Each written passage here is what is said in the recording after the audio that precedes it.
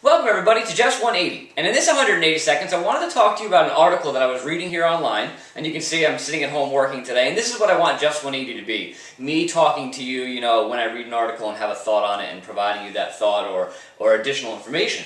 And this article is about encountering bed bugs on planes. And it gives 4 recommendations about things you can do to prevent that, and I just wanted to address those recommendations real quick. This article was on Forbes.com, you can find it on Bedbug Central if you want to read it.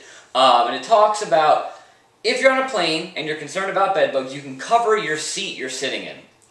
All of the seat covers that I've reviewed up to this point, and there's a Bedbug TV episode on this, have really provided very little benefit when it comes to bed bugs. The one that they refer to in this article, bug off seat covers, it's just a cloth seat cover, and bed bugs could easily walk on it, transfer to it, and then possibly get to you sitting on top of that cover.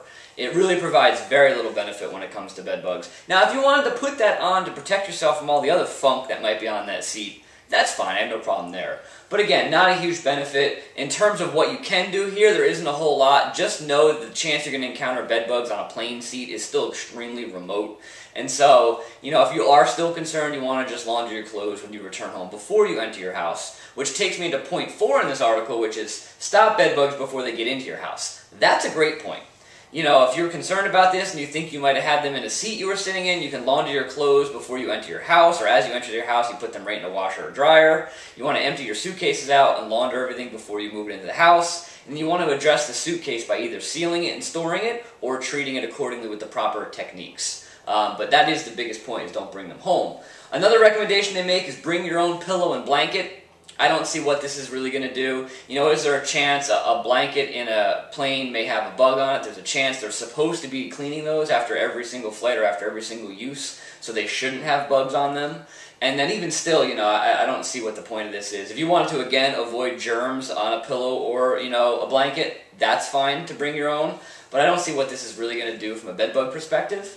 And then plastic bag your carry-on. Another good recommendation, but the recommendation they give in here is to use a kitchen-sized garbage bag or a shopping bag. There would be nothing more enjoyable than sitting on an 8-hour flight, sitting next to somebody who has bagged all of their personal belongings in crinkly shopping bags. That would make that flight so incredibly enjoyable. No, it would not. And so there are encasements or bags or whatever you want to call these out there, such as Bug Zip, which has been especially designed for use for this purpose. The zippers are proper and work against bed bugs, and the fabric is a thicker plastic, and so it doesn't make that annoying crinkly sound all the time, and it might be better suited for this application. And so if you wanted to bag your laptop in one of these Bug Zips and put it under your seat in your airplane, that's a fine recommendation. In fact, that's a great recommendation. And if it's something you're concerned about, it's something that you can definitely do. And so that's kind of my overview of this article. I think that the author did a fine job with it. I just think some of the information that she got, or recommendations that she got from some other people, didn't quite hit the mark. And that's my thoughts on bed bugs on airplanes.